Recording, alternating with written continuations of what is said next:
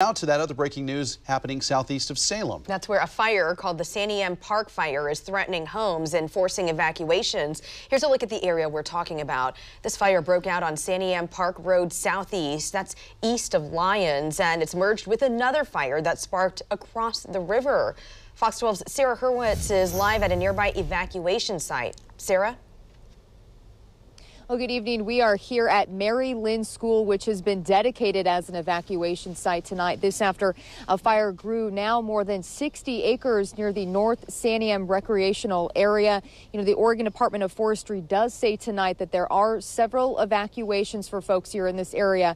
Take a look at your screen right now. These are the evacuations that are in place. If you live west of Neighbors Lane, including 25th Avenue, River Loop, and Oak Lane, you are under a level 3 go evacuation.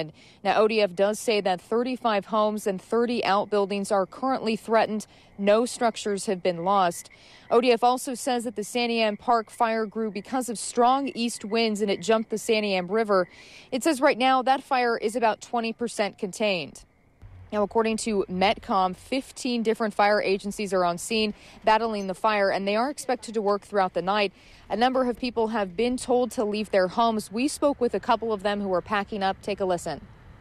They evacuated us, and then he came around and told my dad that we weren't, it wasn't like a mandatory evacuation at that point, just that we had to get ready to evacuate. So my dad went around and told some of the elderly neighbors so they had more time to get ready and stuff. Not something I've ever been through. I've lived here my whole life, and not something that's ever happened in our small little town. Certainly tough for some folks tonight. The Lynn County Sheriff's Office does say that it does not expect to lift any of the evacuations that are currently in place for at least 24 hours, but it does not expect any more evacuations this evening. We are expecting an update around 6 o'clock tomorrow morning from the Sheriff's Office in regards to the status of this fire. As for Mary Lynn here, school is canceled tomorrow morning, and we will keep you updated on any other school closures or any other evacuations.